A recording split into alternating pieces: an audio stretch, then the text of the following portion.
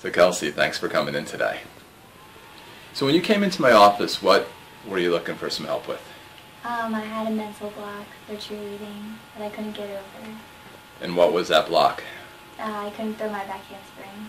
And if you couldn't throw your back handspring, what was going to happen? I wouldn't be able to continue cheerleading for college. And that's something you wanted to do, wasn't it? Yeah. Okay. So what happened?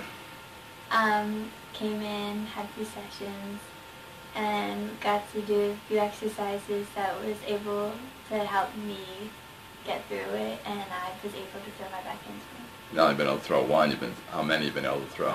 A lot. A lot, huh? Yeah. And it's going over easy, too, right? Yeah. And not only was it going over easy, but you're not remembering one part is that you needed to have someone's hand back there to give you some confidence, right? Yeah. And now you have all the confidence you need to go. Just throw it. Just throw it, right? Yeah. Feel good. Anything else? No. No? Very good. Well, thank you. Thank you.